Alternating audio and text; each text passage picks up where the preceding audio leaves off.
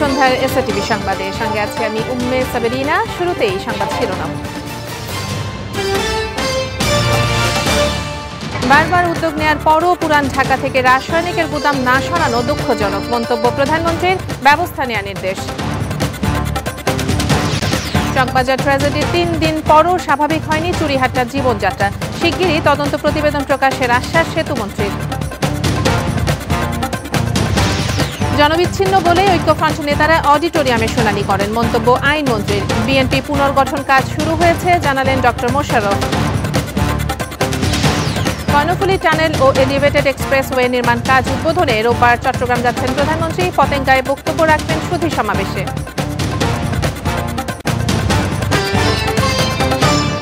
বারবার উদ্যোগ নেয়ার পরও পুরানো ঢাকা থেকে রাসায়নিকের গুদাম না সরানো দুঃখজনক বলে মন্তব্য করেছেন প্রধানমন্ত্রী শেখ হাসিনা। তিনি জানান, এই ঘনবসতির এলাকায় আর যেন কেমিক্যাল না থাকে সে ব্যাপারে ব্যবস্থা নেওয়া হচ্ছে, আর এজন্য তিনি সবাইকে সহযোগিতার আহ্বানও জানিয়েছেন। ঢাকা মেডিকেল কলেজ হাসপাতালের বার্ন ইউনিটে চিকিৎসাধীনদের দেখতে গিয়ে এসব কথা বলেন প্রধানমন্ত্রী। বিস্তারিত জানাচ্ছেন ফারজানা শোভা। পুরান ঢাকার চকবাজারে ভয়াবহ অগ্নিকাণ্ডে দগ্ধ ও আহতদের দেখতে ঢাকা মেডিকেল কলেজ হাসপাতালে আসেন প্রধানমন্ত্রী শেখ হাসিনা। শনিবার সকাল 10:30টায় হাসপাতালের বার্ন ইউনিটে চিকিৎসাধীন দগ্ধ ও আহতদের খোঁজ খবর নেন তিনি।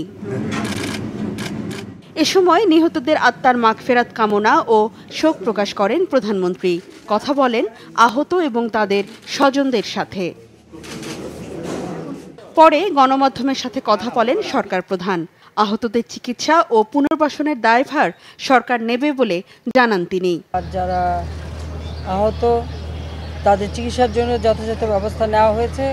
রাত থেকে আমরা খবর নিচ্ছিলাম এবং এটা উদ্ধার করার জন্য এবং আগুন নিভাবার জন্য যথেষ্ট ব্যবস্থা নেওয়া হয়েছে এবং তাৎক্ষণিকভাবে যত রোগী এসেছে সে সমস্ত চিকিৎসার ব্যবস্থা সঙ্গে সঙ্গে নেওয়া হয়েছে। যে চিকিৎসার সব ব্যবস্থা আছে, যে সমস্ত মানে আগুনে পড়ার পর চিকিৎসার জন্য যে সমস্ত যন্ত্রপাতি যা যা দরকার হয় আমি কিন্তু এর পূর্বে সবই কিনে দিয়েছি।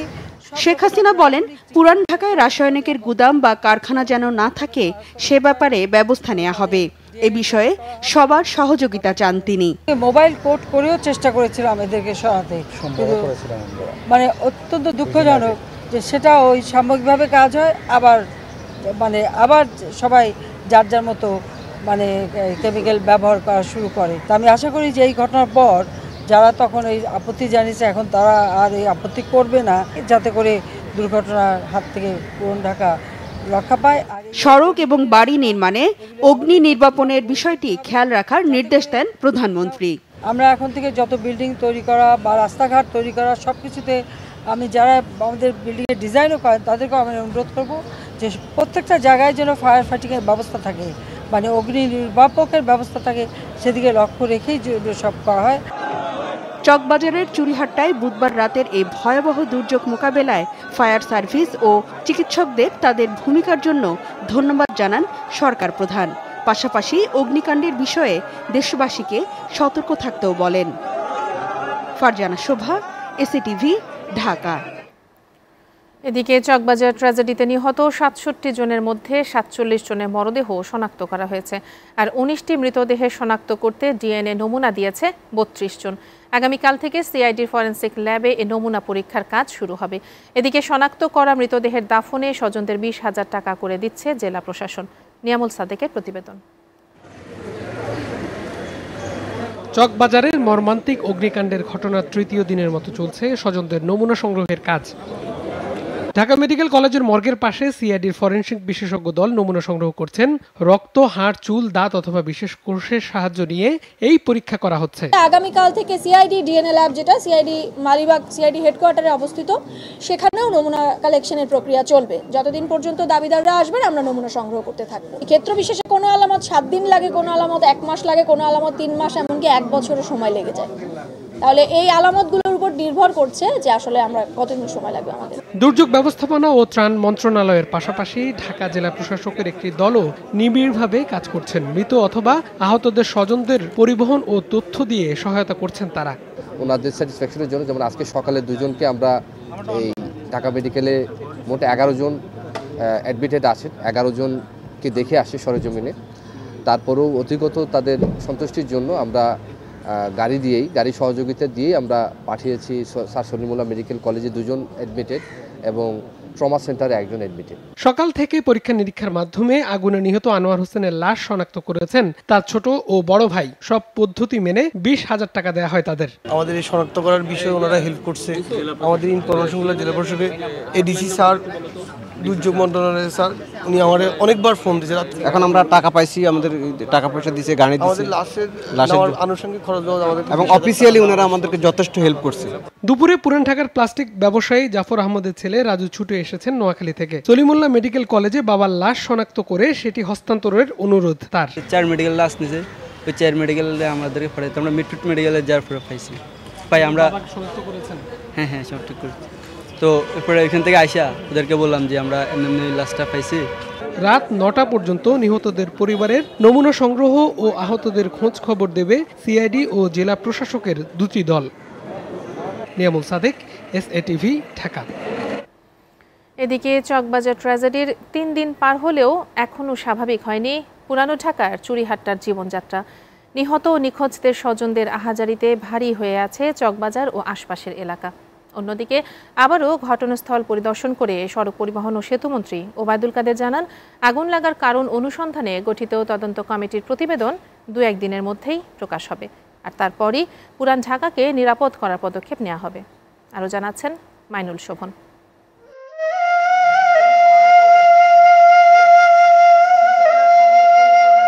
এ বেদনা সহজে ভোলার নয়।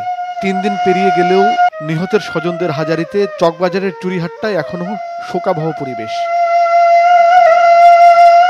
বৃহস্পতিবার রাতে রিকশায় করে ওয়াহেদ ভবনের পাশ দিয়ে যাচ্ছিলেন এনামুল হক। নিমিষেই তাকে গ্রাস করেছে আগুন।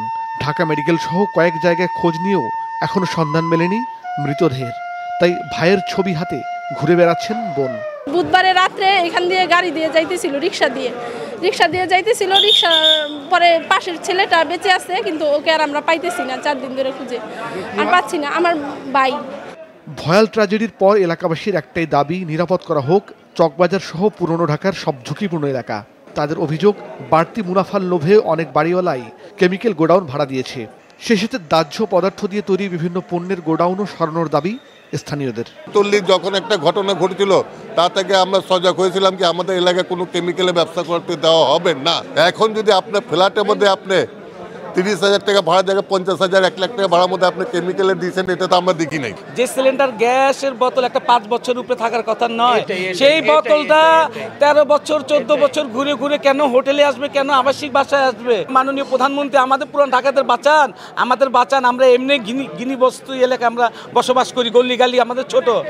শনিবারও চুরিহাট্টা পরিদর্শনে আসেন সড়ক পরিবহন ও সেতুমন্ত্রী। এ সময় তিনি জানান, পুরান ঢাকা থেকে কেমিক্যাল গোডাউন সরানোর প্রক্রিয়া চলছে। প্রাথমিক অবস্থায় শুধু চকবাজার, আর পরে গোটা পুরান ঢাকা থেকে কেমিক্যাল গোডাউন সরানো হবে। তদন্ত কার্য শেষ হলে এরপর প্রয়োজনীয় ব্যবস্থা গ্রহণ করা হবে এবং অবৈধ এবং অনিরাপদ রাসায়নিক যে কাঠামো আছে, ঝুঁকিপূর্ণ এই কাঠামো এখান থেকে সরিয়ে ফেলতে হবে। এ ব্যাপারে কোনো আপোষ নেই। সিলিন্ডারের ব্যবহার বন্ধ করা এবং বিকল্প ব্যবস্থা উদ্ভাবন করার জন্য আমাকে একটা রিপোর্ট দেওয়ার জন্য আমি নির্দেশ দিয়েছি। আশা করি আমি 2 দিনের মধ্যে এই রিপোর্টটি পাব। এদিকে চকবাজারের চুরিহাট্টায় পানি, বিদ্যুৎ ও গ্যাস সরবরাহ স্বাভাবিক করতে কাজ শুরু করেছে সংশ্লিষ্ট বিভাগগুলো। তবে ওই এলাকার পরিস্থিতি পুরোপুরি স্বাভাবিক হতে এখনও কয়েকদিন লাগতে পারে। মাইনুল শোভন, SATV, ঢাকা। দর্শক, এই মুহূর্তে চকবাজারে চুরিহাট্টায় রয়েছেন সহকর্মী মাহমুদ সোহেল। বিস্তারিত জানাতে সরাসরি যুক্ত হচ্ছেন তিনি। সোহেল, চুরিহাট্টা এলাকার গ্যাস, বিদ্যুৎ ও পানির সংযোগ কি এর মধ্যে দেয়া হয়েছে? সেখানকার সবশেষ কি খবর আপনার কাছে আছে আমাদের জানান।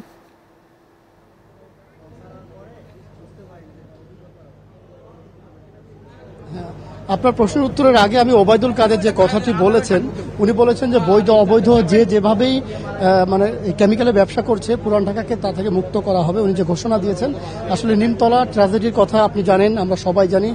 তো নিমতলির পরে এরকম কিন্তু অনেক তদন্ত কমিটি হয়েছে, সেখানে বলা হয়েছিল যে কেমিক্যাল মুক্ত করা হবে পুরান ঢাকাকে। তো যাই হোক, আমি ব্যক্তিগতভাবে ওবায়দুল কাদেরের এই বক্তব্যকে কেন্দ্র করে আমি অনেক ব্যবসায়ীর সাথে কথা বলেছি যারা কেমিক্যাল ব্যবসা করেন। তারা আসলে এ নিয়ে ভিন্ন ভিন্ন বক্তব্য দিয়েছেন। অনেকে বলেছেন যে না, এই ব্যবসা তারা বৈধভাবেই করছেন এবং যারা বৈধভাবে করছেন তারা এই ব্যবসা থেকে সরে আসবে না, এমন কথা আমাদেরকে বলেছে তারা। আবার কেউ কেউ বলেছে যে না, যেহেতু যেখানে জীবনের প্রশ্ন, সেখানে আসলে এই কেমিক্যাল ব্যবসা আমরা করব না। তো যাই হোক, ব্যবসায়ীদের মধ্যে এখন দুই রকম বক্তব্য এসে দাঁড়িয়েছে। তো আপনি যে প্রশ্ন করছিলেন যে এলাকা বিদ্যুৎ, গ্যাস সব সংযোগ দেওয়া হয়েছে কিনা, সেই সংযোগ আসলে দেওয়ার কাজ মাত্র শুরু হয়েছে। একটা ভুতুড়ে পরিবেশ বিরাজ করছে এই এলাকায় এবং আজকে দুপুর থেকে আমি এখানে অবস্থান করছি। তো সবচেয়ে আরেকটি বিষয় যেটা দুঃখজনক, সেটা হচ্ছে যে নিমতলি বলেন বা রানা প্লাজা বলেন সাভারের, সেসব সময় আমরা দেখেছি এরকম একটা বড় দুর্যোগের সময় এই এলাকায় নিরাপত্তা কর্মীরা কাউকে ঢুকতে দেয় না। কিন্তু আমরা এসে এখানে দেখেছি মানুষের মিছিল, এখানে মানুষ আসছে, সেলফি তুলছে, লাইভে ঢুকছে ফেসবুকে। এভাবে আসলে আরেকটি বড় দুর্ঘটনার আশঙ্কা এখানে রয়ে গেছে, কারণ যে ভবনগুলো আগুনে পুড়েছে সেই ভবনগুলো যে কোনো সময় ধসে পড়তে পারে। কিন্তু সাধারণ উৎসুক মানুষকে এভাবে ঢুকতে দেওয়ার ব্যাপারে আমরা গণমাধ্যম কর্মীরাও বিষয়টি নিজেরা আলাপ করেছি এবং এখানে পুলিশের সাথে আমরা কথা বলেছি। তো তারা বলেছে যে আসলে এরকম চূড়ান্ত নির্দেশ না পেলে আমরা এই কাজটি করতে পারবো না, যে কারণে গণমাধ্যমের মাধ্যমে আমরা সংশ্লিষ্ট সবাইকে, সাংবাদিকরা জানানোর চেষ্টা করেছি যে আরেকটি দুর্যোগ যেন এখানে তৈরি না হয়। আরেকটি বিষয় হচ্ছে মাগরিবের নামাজের সময় এখানে শর্ট সার্কিটের কারণে এখানে হঠাৎ করে মানুষ ভয় পেয়েছিল যে আবারও এরকম কিছু ঘটলো কিনা। তো তারপর থেকে আসলে এখন একটু ভিড় কমেছে। আমি আশেপাশে এরকম এখানে দাঁড়িয়ে লাইভ দেওয়ার সুযোগ একসময় ছিল না, ঠিক মাগরিবের আগ পর্যন্ত। তো যাই হোক, সবকিছু মিলে আসলে এখন এই মুহূর্তে এখানে চুপচাপ নীরবতা, এখানে কোনো কাজ চলছে না। উদ্ধার কাজ শেষ হয়েছে, পরিষ্কার পরিচ্ছন্নর কাজ শেষ হয়েছে, এখন শুধু বিদ্যুৎ সংযোগের কাজই এই মুহূর্তে চলছে। আর আজকে বিকাল নাগাদ এসেছিলেন যে কমিটি করা হয়েছে, আসলে যে কমিটি রিপোর্ট দিবে যে কেন এই ঘটনাটি ঘটলো এবং এ থেকে করণীয় কি। বুয়েটের যে বিশেষজ্ঞ টিম, সেই টিম এখানে এসে আজকে উৎসুক মানুষের অত্যাধিক ভিড়ের কারণে তারা কাজ করতে পারেনি বলে তারা কিছুটা ক্ষোভ প্রকাশ করেছে আমাদের সামনে। তো তারা চলে গিয়েছে, তারা আজকে আসবেন না বলে আমরা জানতে পেরেছি। তো সব কিছু মিলে আজকে এখানে যে নীরবতা আমরা পালন করছি বা আমরা যে শোক, আজকে আরেকটি বিষয় আপনাকে বলি, আসরের পরে আজকে এখানে দোয়ার অনুষ্ঠান হয়েছে, মসজিদে দোয়া হয়েছে, বিশেষ দোয়া। যারা মারা গেছে তাদের আত্মার মাগফিরাত কামনা করা হয়েছে এবং যারা হাসপাতালে চিকিৎসাধীন আছে তাদেরকে যেন তারা মুক্তি পায়, তারা যেন জীবনের মতো বেঁচে যায়, সে দোয়া সবাই করেছে। এলাকাবাসী ছিল সেখানে, সাইদ খোকন আসছিলেন, স্থানীয় এমপি হাজী সেলিম আসছিলেন।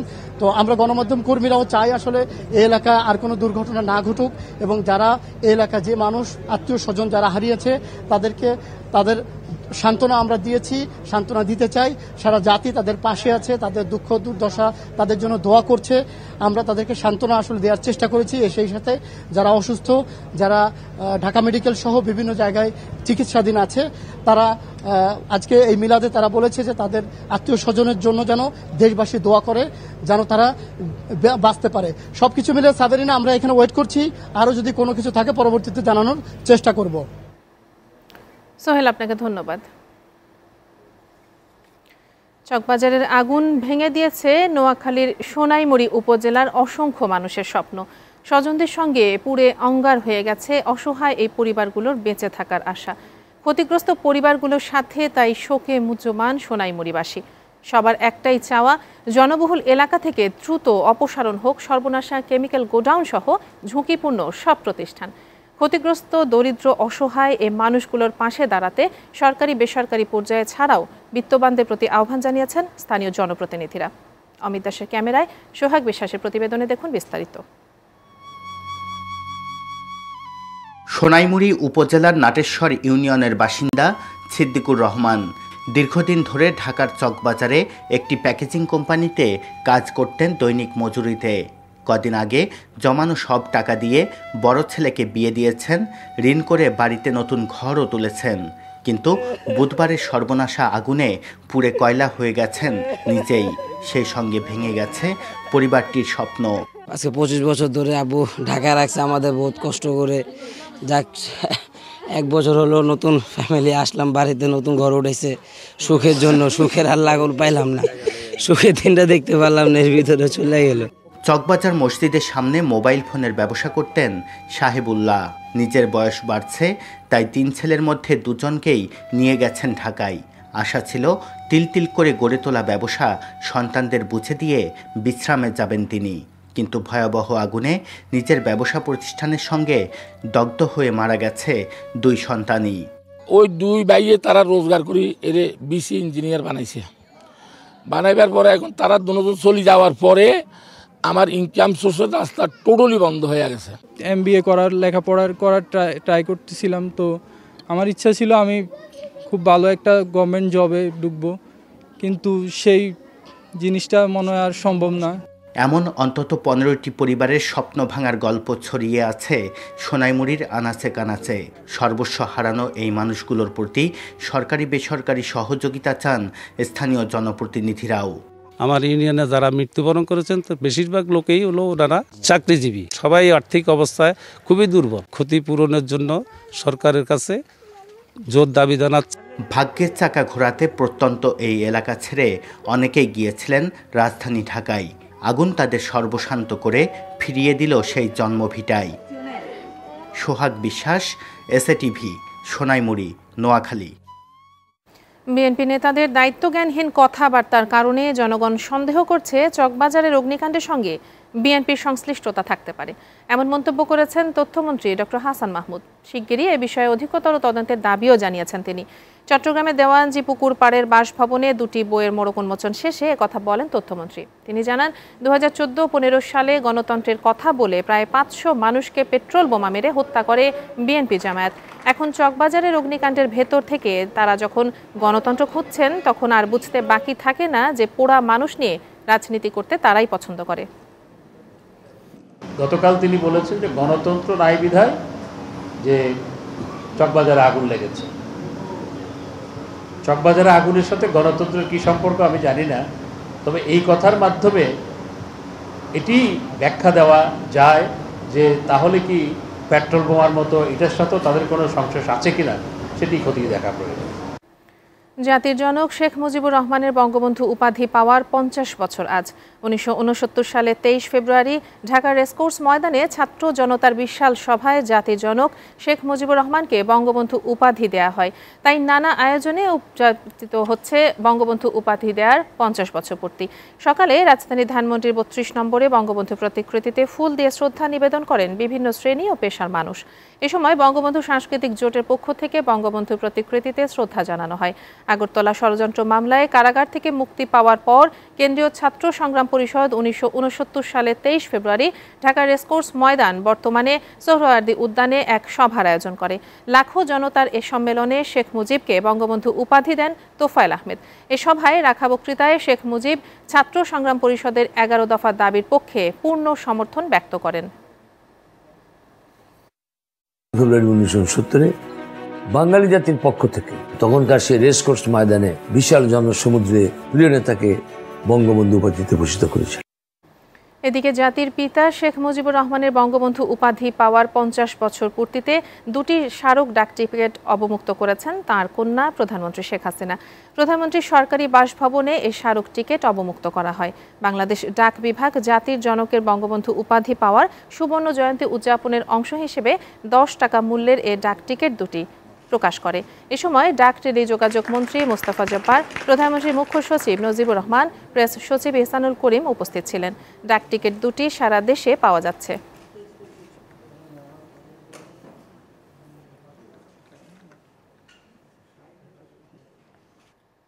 জনবিচ্ছিন্ন বলে ঐক্যফ্রন্ট নেতারা রাজনীতির মাঠ ফেলে অডিটোরিয়ামে বসে শুনানি করেন, এমন মন্তব্য করেছেন আইনমন্ত্রী। গণশুনানি প্রসঙ্গে রেলমন্ত্রী বলেন, রাজনৈতিক অপপ্রচারে সর্বোচ্চ আদালতের পবিত্র অঙ্গনকে ব্যবহার কোনোভাবেই গ্রহণযোগ্য হতে পারে না। এদিকে গৃহায়ন ও গণপূর্ত মন্ত্রী বলেন, ভিন্ন মত সত্ত্বেও জাতীয় স্বার্থে ঐক্যবদ্ধ হওয়া সচেতন নাগরিকদের দায়িত্ব। বাংলাদেশ আইনজীবী সহকারী সমিতির সংবর্ধনা অনুষ্ঠানে তারা এসব বলেন। আরও জানাচ্ছেন মিজান আহমেদ।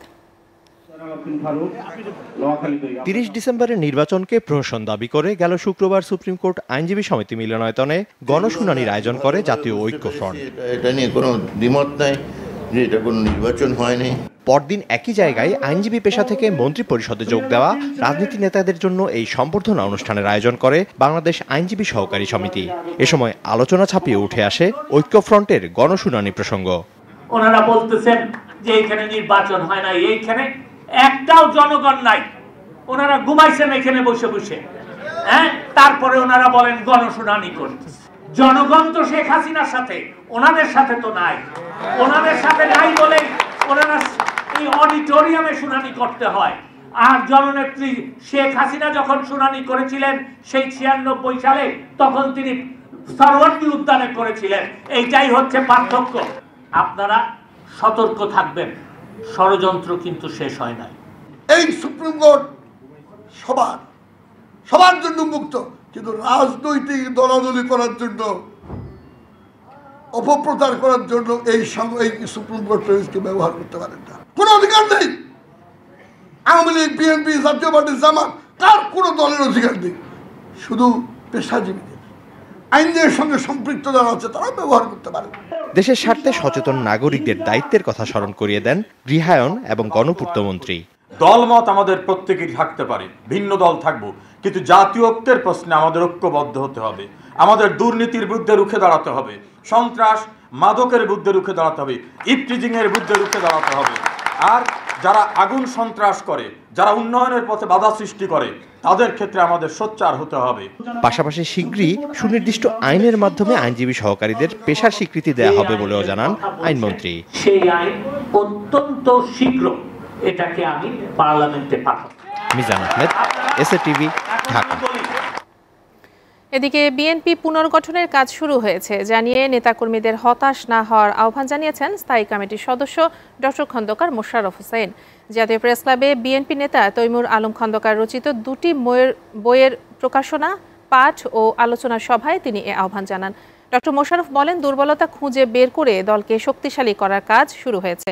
তার দাবি, 29 ডিসেম্বর রাতেই জনগণের মৌলিক অধিকার হরণ করে মিথ্যাকে প্রতিষ্ঠিত করা হয়েছে। তাই খালেদা জিয়াকে কারাগারে রেখে গণতন্ত্র পুনরুদ্ধার সম্ভব নয়। এজন্য দলকে শক্তিশালী করে খালেদা জিয়ার মুক্তি আন্দোলনে নামার আহ্বান জানান ডক্টর মোশাররফ হোসেন। জনগণ প্রস্তুত আছে, আমার মনে করি বিএনপি ইনশাআল্লাহ প্রস্তুত আছে। ওই যে আমরা হতভম্ব, এই সময়টাকে আপনারা একটু সময় দেন, আমরা এটা যাতে কাটিয়ে উঠতে পারি। আমাদের ইতিমধ্যে দলের মধ্যে পুনর্গঠন, যে জায়গায় আমাদের দুর্বলতা আছে সেগুলোকে চিহ্নিত করে পুনর্গঠনের কাজ শুরু হয়েছে। সংগঠনকে শক্তিশালী না করে আমরা জনগণকে নেতৃত্ব দিতে পারবো না। তাই সংগঠনকে শক্তিশালী করার জন্য আমাদেরকে কিছুদিন সময় নিতে হবে। আমি আপনাদের অনুরোধ করব, হতাশ হবেন না। চট্টগ্রামে কর্ণফুলী নদীর তলদেশে বঙ্গবন্ধু শেখ মুজিবুর রহমান টানেলের মূল কাঠামোর নির্মাণ কাজ উদ্বোধন করতে রোববার চট্টগ্রামে যাচ্ছেন প্রধানমন্ত্রী শেখ হাসিনা। একই সঙ্গে লালখান বাজার থেকে শাহ আমানত আন্তর্জাতিক বিমানবন্দর পর্যন্ত এলিভেটেড এক্সপ্রেসওয়ে নির্মাণ কাজেরও উদ্বোধন করবেন তিনি। এছাড়া পতেঙ্গা সমুদ্র সৈকতে সুধী সমাবেশে বক্তব্য রাখার কথা রয়েছে বঙ্গবন্ধু কন্যার। সোহাগ বিশ্বাসের প্রতিবেদনে বিস্তারিত।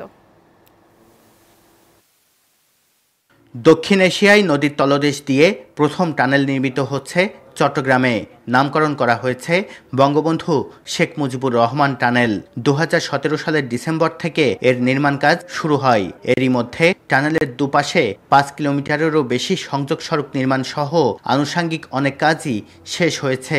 সবকিছু ঠিক থাকলে আর 3 বছরের মধ্যেই কর্ণফুলী নদীর তলদেশ দিয়ে চলবে যানবাহন। এই টানেলের কাজ আমাদের অ্যাকচুয়ালি 17 ডিসেম্বর থেকে কাজ শুরু হয়েছে। এর মধ্যে আমাদের টানেলের যে মূল টানেল, যে টিউব নির্মাণের যে টিবিএম মেশিন দ্বারা যে টিউবের কাজ শুরু করা হবে, সেটা আমরা এখন আগামী 24 তারিখ মাননীয় প্রধানমন্ত্রী ওই কাজের উদ্বোধন করবেন। ইতিমধ্যে আমাদের 32% কাজ, 32%-এরও বেশি কাজ সম্পন্ন হয়ে গেছে। প্রকল্পের উদ্বোধনী অনুষ্ঠানের প্রস্তুতি দেখতে এসে নিজের সন্তুষ্টির কথা জানালেন চট্টগ্রাম সিটি কর্পোরেশনের মেয়র। প্রস্তুতি একদম শেষ পর্যায়ে, চূড়ান্ত পর্যায়ে প্রস্তুতি সম্পন্ন বলা যায়। এটা ইনশাল্লাহ আগামীকাল মানে প্রধানমন্ত্রী এসে অত্যন্ত সুন্দর এবং অনুকূল পরিবেশে এটা আনুষ্ঠানিকভাবে উদ্বোধন করতে পারবেন ইনশাল্লাহ। টানেলের বোরিং কাজের উদ্বোধন শেষে নগরীর লালখান বাজার থেকে শাহ আমানত আন্তর্জাতিক বিমানবন্দর পর্যন্ত 18 কিলোমিটার লম্বা এলিভেটেড এক্সপ্রেসওয়ের নির্মাণ কাজেরও উদ্বোধন করবেন প্রধানমন্ত্রী শেখ হাসিনা। সোহাগ বিশ্বাস, SATV, চট্টগ্রাম। শেষ মুহূর্তে জমে উঠেছে অমর একুশে গ্রন্থমেলা। প্রতিদিনই বইমেলায় প্রাঙ্গণ বাড়ছে ভিড়। এতে সন্তুষ্ট লেখক প্রকাশকরা। এই মুহূর্তে বইমেলায় আছেন সহকর্মী জুনায়েদ আলী সাকি। মেলার খবর জানাতে সরাসরি যুক্ত হচ্ছেন তিনি। সাকি, বইমেলায় পাঠক দর্শনার্থীদের ভিড় কেমন দেখছেন, আর নতুন কয়টি বই এসেছে আমাদের জানান। সাবেরিনা, আজকে অমর ২১-এর যে বইমেলা, সেই বইমেলার ২৩তম দিন। গেল দুদিন আসলে অনেক উপচে পড়া ভিড় ছিল, সেই তুলনায় আজকে ছুটির দিন হলেও সেই তুলনামূলকভাবে কিছুটা ভিড় কম লক্ষ্য করা গেছে। পাশাপাশি বইয়ের যে মোড়ক উন্মোচন, সেটাও আজকে কিন্তু একটু কম হয়েছে। আজকে প্রায় ১০০ বাংলা একাডেমির যে তথ্য, তাতে ১৮৬টি বইয়ের মোড়ক উন্মোচন হয়েছে এবং এ নিয়ে টোটাল ১ ফেব্রুয়ারি থেকে এই পর্যন্ত ৩,৮৬৩টি বইয়ের মোড়ক উন্মোচন হয়েছে। তো এই হচ্ছে বইমেলার যে পরিবেশ এবং বইমেলার সবশেষ অবস্থা। সাবেরিনা, দেশ থেকে যেভাবে জঙ্গি নির্মূল করা হয়েছে সেভাবেই মাদক নির্মূল করা হবে, এমন ঘোষণা দিলেন স্বরাষ্ট্রমন্ত্রী আসাদুজ্জামান খান কামাল। ঢাকা পলিটেকনিক ইনস্টিটিউটে ফ্রি মেডিকেল ক্যাম্পের উদ্বোধনী অনুষ্ঠানে তিনি বলেন, তরুণ সমাজকে মাদকের হাত থেকে বাঁচাতে সরকার বদ্ধপরিকর। মাদক নির্মূলে সরকারের পাশাপাশি দেশের প্রত্যেকটি মানুষকে সচেতন হবারও আহ্বান জানান তিনি। পাশাপাশি তরুণ সমাজকে মাদক সেবন থেকে দূরে থাকার আহ্বান জানান স্বরাষ্ট্রমন্ত্রী। মাননীয় প্রধানমন্ত্রী এখন ডাক দিয়েছেন মাদক মুক্ত করার জন্য। ইনশাল্লাহ আমরা মাদক মুক্ত করে থাকব। এদেশের মানুষ তখন সবাই দাঁড়িয়ে গিয়েছিল, ঘুরে দাঁড়িয়েছিল জঙ্গি আর সন্ত্রাসীদের বিরুদ্ধে। আমরা সেই জায়গাটিতে সামাজিক আন্দোলন করার জন্য আজকে ডাক দিচ্ছি। আওয়ামী লীগের স্থানীয় সরকার মনোনয়ন বোর্ডের সভা হয়েছে। প্রধানমন্ত্রী শেখ হাসিনার সরকারি বাসভবন গণভবনে এ সভার আয়োজন করা হয়। এতে সভাপতিত্ব করেন প্রধানমন্ত্রী ও আওয়ামী লীগ সভাপতি শেখ হাসিনা। স্থানীয় সরকারের আওতায় উপজেলা নির্বাচনের ৩য় ধাপে দলীয় মনোনয়ন চূড়ান্ত করা হতে পারে এ বৈঠকে। ২৪ মার্চ ৩য় ধাপে ১২৭ উপজেলায় ভোট হবে। কেবল উপজেলা চেয়ারম্যান পদেই নৌকার প্রার্থী দেবে আওয়ামী লীগ, আর ভাইস চেয়ারম্যান ও নারী ভাইস চেয়ারম্যান পদে কোনো দলীয় প্রতীক থাকছে না।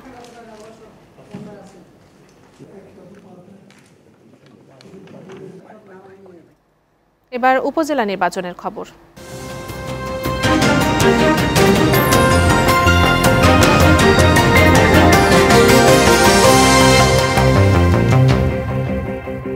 জমে উঠেছে জামালপুর সদর উপজেলা পরিষদ নির্বাচন।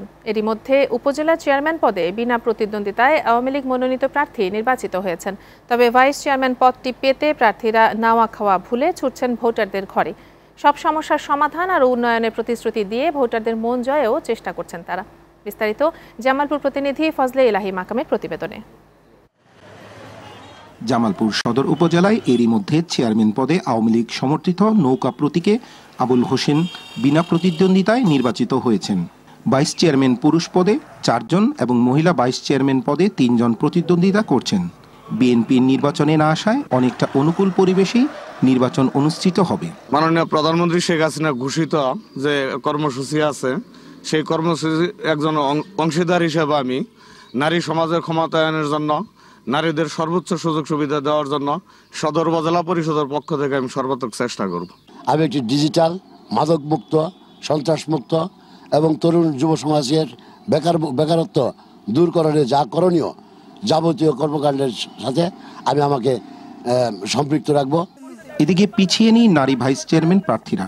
নারীর ক্ষমতায়নে কাজ করার কথা জানিয়ে ভোট প্রার্থনা করছেন প্রার্থীরা। নারীদের অধিকার এবং নারীদের দক্ষতা বাস্তবায়ন করতে চাই। যে প্রত্যন্ত অঞ্চল রয়েছে, সেই অঞ্চলের মানুষগুলো যেন উন্নত জীবনযাপন করে, সেই আস্থা বজায় রাখার জন্য সর্বাত্মকভাবে আমি কাজ করে যাব। এদিকে প্রার্থীরা নানা প্রতিশ্রুতির কথা শোনালেও সৎ যোগ্য ব্যক্তিকে শেষ পর্যন্ত বেছে নেবে ভোটাররা। যে সৎ এবং নির্ভীকভাবে কাজ করবে, আমরা তাকেই উপজেলা চেয়ারম্যান হিসেবে দেখতে চাই। নির্বাচনে আমি এমন একজন প্রার্থীকে নির্বাচিত করতে চাই যে সার্বিকভাবে নারী উন্নয়নে আমাদের জন্য কাজ করবে। জামালপুর সদর উপজেলায় একটি পৌরসভা ও 15টি ইউনিয়নে মোট 158টি ভোট কেন্দ্রে 1142টি ভোট কক্ষে মোট ভোটার সংখ্যা 4,70,051 জন, যার মধ্যে পুরুষ ভোটার 2,29,598 জন আর মহিলা ভোটার 2,40,503 জন। ফজলে আলহি মাকাম, এসএটিভি, জামালপুর। এই ছিল সন্ধ্যার এসএটিভি সংবাদে। এসএটিভির সবশেষ সংবাদ জানতে ভিজিট করুন www.satv.tv। এতক্ষণ সাথে থাকার জন্য ধন্যবাদ সবাইকে।